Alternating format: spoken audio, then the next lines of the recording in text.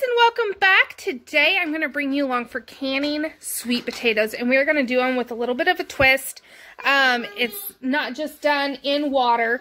And for anyone that has never done sweet potatoes, but they have done real potatoes, these are done differently than normal potatoes, so do not make that mistake.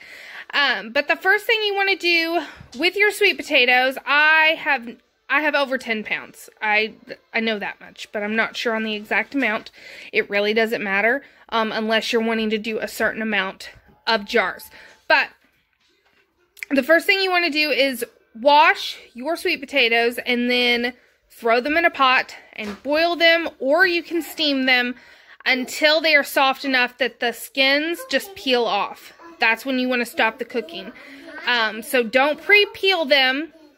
Throw them in and wait until they're soft enough for everything to tear off, and then I'll bring you back. Okay, so here are all the sweet potatoes minus 3 because they're going to be for dinner.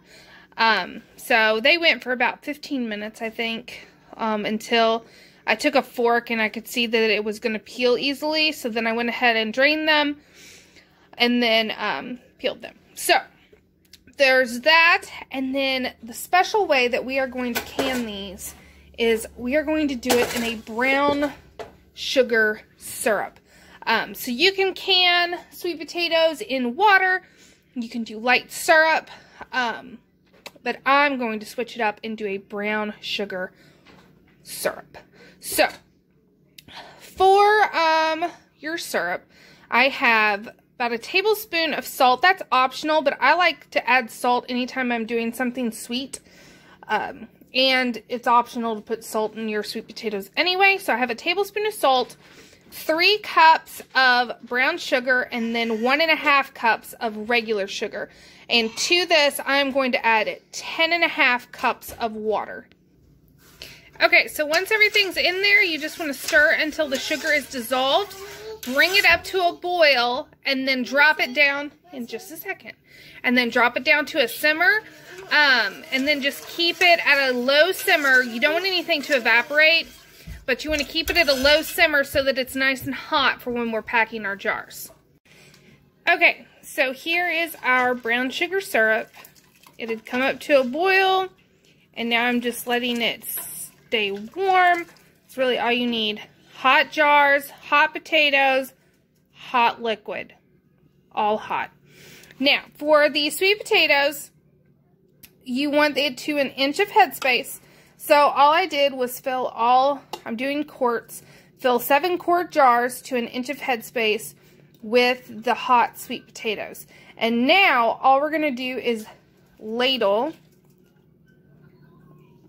our syrup right over top until we have 1 inch of headspace, and then we're going to debubble and recheck headspace. It's very important, especially with something like potatoes where there's a lot of places that air bubbles can hide, that you debubble. So right here at this lip is your 1 inch of headspace, and then you want to go in with something non-metallic. They used to do these little green just plastic things, but for whatever reason now it's like a spatula is all it is. So I just use the spatula that I have, and then you just go in and very gently just move everything around and debubble.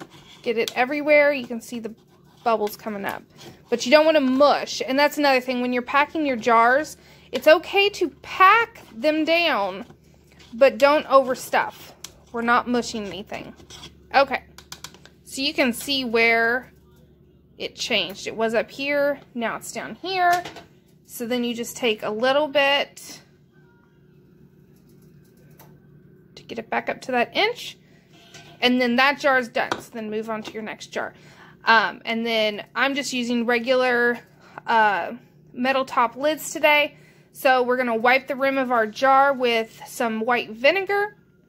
Check and make sure that there aren't any nicks or cracks, because that could cause your lid to fail. And then they're going to go in the canner. Okay, so I wasn't originally going to show you, but I'm going to show you. I just put white vinegar on a paper towel. And then, especially if you're doing something like this that has a sugar or salt, just make sure that that's all clean. Do that to all of them. We have an inch of headspace on all of them. We're going to do the lids and rings fingertip tight. And then for my altitude, these are going to go into a pressure canner.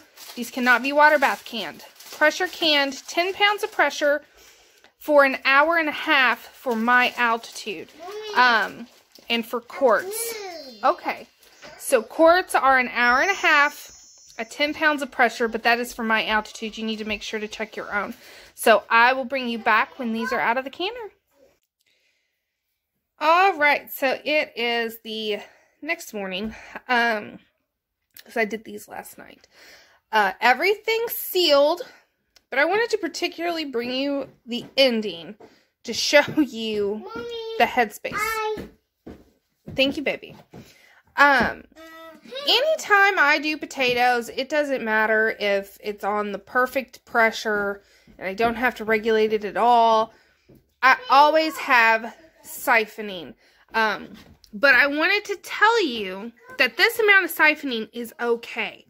As long as you have at least halfway of the jar filled up with liquid, Ball and National Center of Food Preservation, they're sticky, says that that's okay. If you have less than half, stick it in your fridge and use it within a week, 5 days. But this is going to be okay. Now, some of these may discolor a little bit as they sit on your shelf since they are above the line. But that doesn't mean they're bad, okay? I just want to point that out for any new canners out there that do potatoes or sweet potatoes. If you have this happen, these could discolor, but they're still good. And like I said, this is good. And what else was I going to say? Oh, the reason I think it does this is just because the potatoes are soaking up because they're only par cooked. So where like meat, for instance, lets out liquid, a potato is going to soak in the liquid. But, and sorry if my kids are a little too loud. They are playing very well this morning. But I wanted to show you the end product. I am super excited to have these on my shelf. And since they are done in the brown sugar syrup, these are going to be so good. Always make sure that you store without your rings and wash your jars. I mean, because that's why you need to wash your jars. Because that's going to get dust, hair, mold.